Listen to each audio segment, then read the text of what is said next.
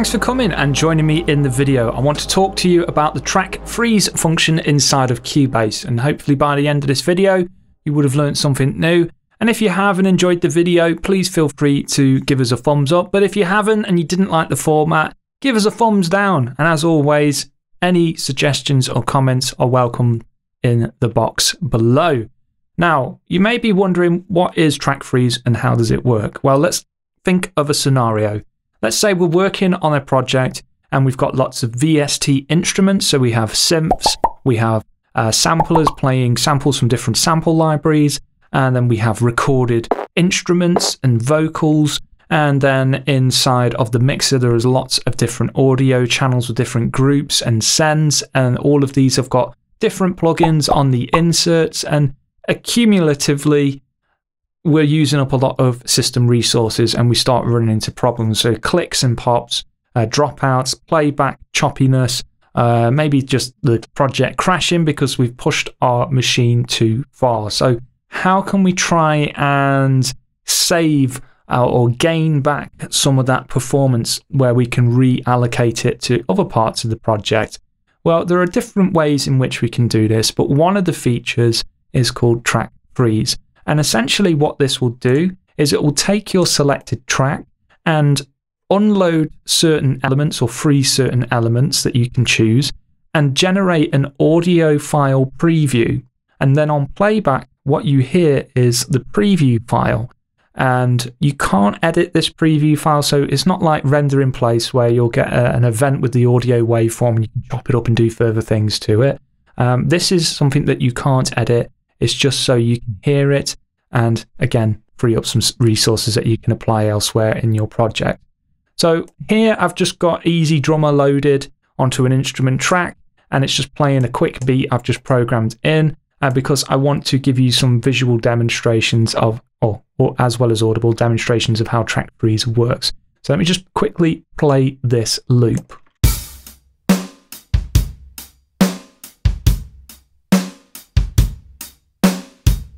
Okay, now you'll notice at the end of that beat, there isn't any reverb or anything that's decaying off into the distance. Now, this is where I want to add in a load of reverb because I want to demonstrate something to you. So by adding this reverb, we're going to increase the length or the end of it, or the tail end of this part, okay? Because we're going to soak it in some moistness.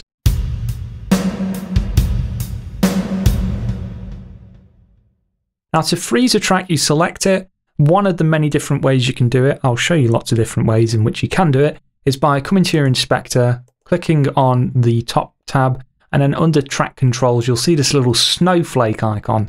Now, when you click this, you won't get Santa Claus pop up, but you will get the freeze channel option dialog menu pop up. And there's three different things we can play around with. The first one is tail size, which I'll explain to you in a second. The second is a checkbox for include inserts for instrument tracks. When we check this box, then click OK, Cubase is going to freeze this track, and any audio inserts that we have applied to the audio channel for this track will also be frozen. But it will take the processed sound and bake it into that audio file that it renders down as a preview for playback. So if I click OK on this, that means it's going to freeze the track and it's going to freeze the plugins used. And when we play back, it should sound exactly the same.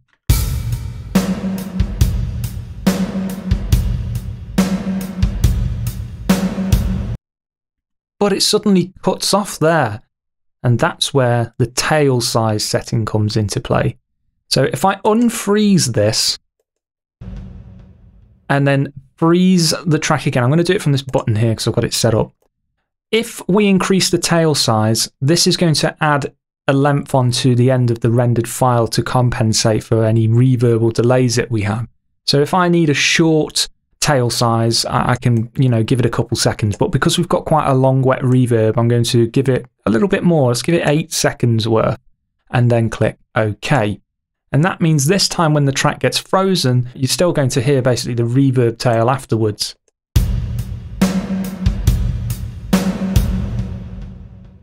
okay, which is pretty damn handy. Now, let's picture a different scenario.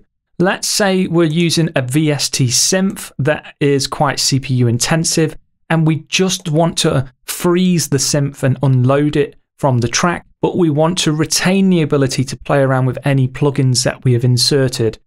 Well, in that case, you would just use the box unload instruments when frozen, and the tail size doesn't really matter anymore because the plugins are still active on the channel.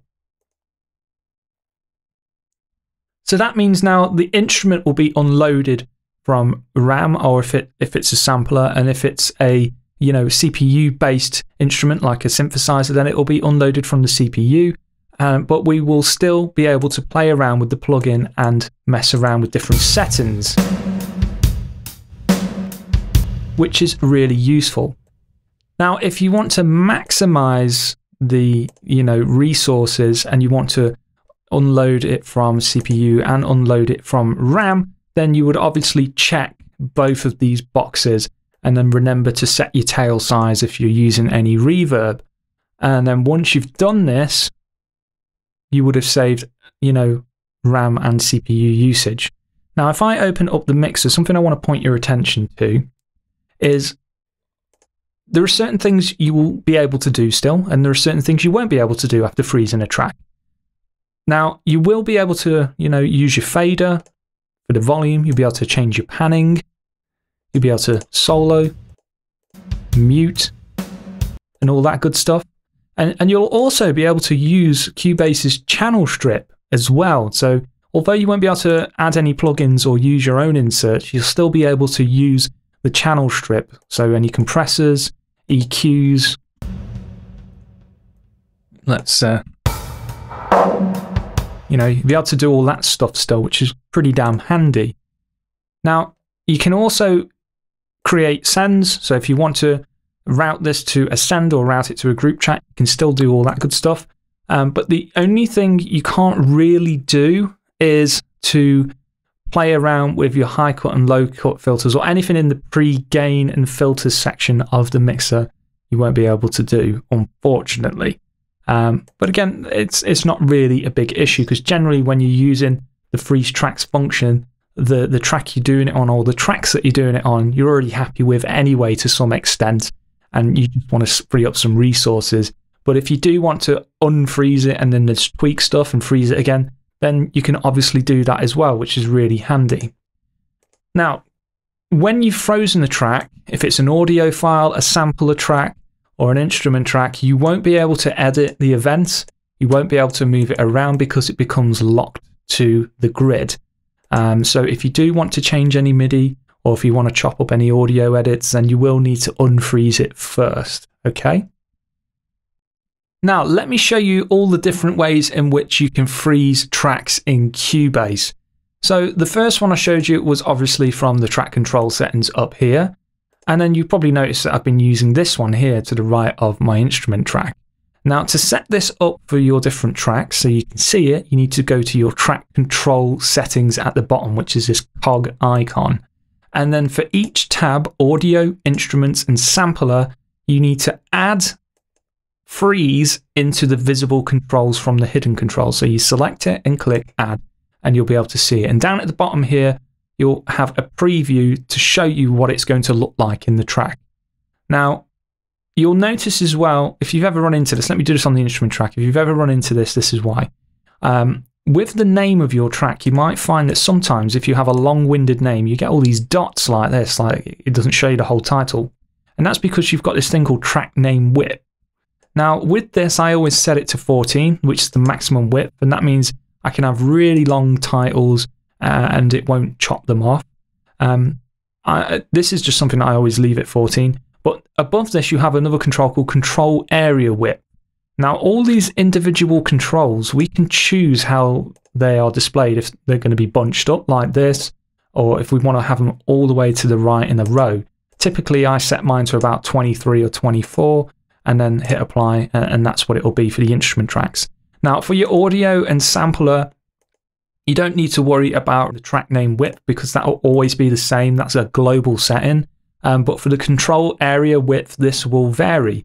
So you would add in your freeze, you'd place it wherever you want by using them up and down arrows, and then just set your control area width to suit your needs. So again, I could use 23 for this, hit apply, and that means it'll apply it to the audio tracks. Obviously, I haven't got any in the project to show you, but trust me, it'll work.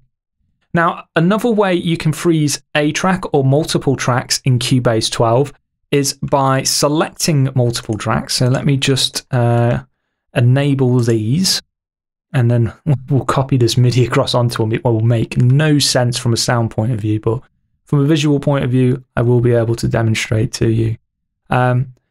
So let's copy this event. Now, if I wanted to multi-freeze, which is a feature of Cubase 12, I can select one track, hold shift, and then select another track, and anything in between will become selected. And then from here, you can right click and go to freeze/unfreeze selected tracks. Now, if you're on a Mac, weirdly enough, when I'm trying to do this on my Mac, I don't have this option show up in the right click menu. It's almost like there's certain things they forgot to add in for Mac users, which are prevalent in the PC users. And even if you go to edit on a Mac as well, I don't have this option for the freeze/unfreeze, which is also another way you can go about doing it. So I'll show you how to set up a key command. But for PC users, if you multi-select these and then right-click and go freeze/unfreeze selected tracks, it will give you the dialog option. You click OK, and then it will freeze all of these different tracks as well, which is really useful since they added this feature in to version 12. Now, obviously, I just showed you briefly you can do it from the edit menu, but the best way to do it is by using key commands and keystrokes.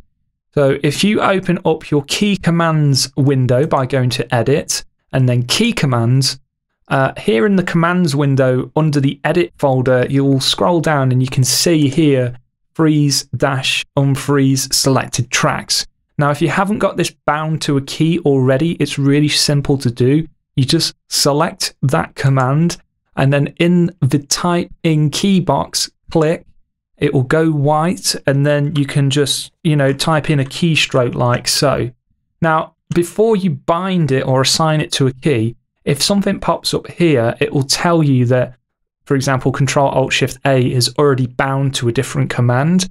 So you always want to try and pick one that hasn't got anything bound to it, so you can assign it. And that means once you've assigned it, you can use that keystroke to activate it in the project. Now, I'm not going to bother with this, but all you would do is click on assign, it will add it, and then you just click OK. And then when you use that keystroke in the project window, it will freeze the tracks.